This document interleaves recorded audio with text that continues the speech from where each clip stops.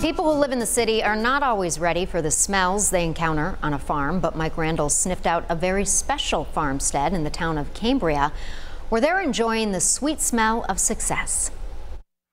When Plante was in the advertising business in New York City, she was dreaming of this. I just had my daughter and I was on maternity leave, and I literally put together a business plan. This is Kin Loch Farmstead, the place where Alex grows lavender.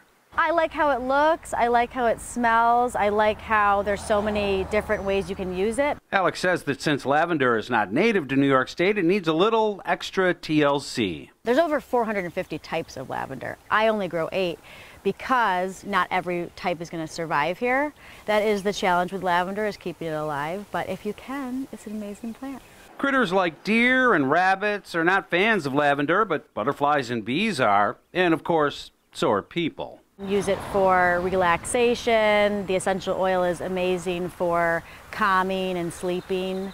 She started the business 4 years ago, and part of it is this big, beautiful barn that Alex uses for weddings, and she holds classes here.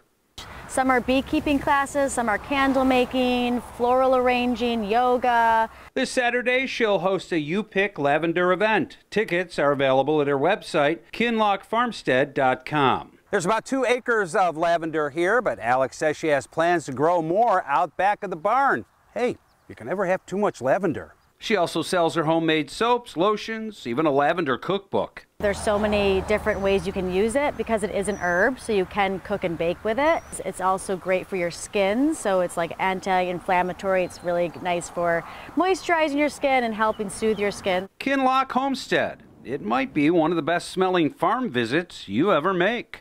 It's a very good smelling farm, yeah. Mike Randall, 7 News, Cambria. Well, she made quite the switch from the city to a lavender farm. Oh, the lavender farm is just, that is going to smell delicious, right? I won't take you to see Morty.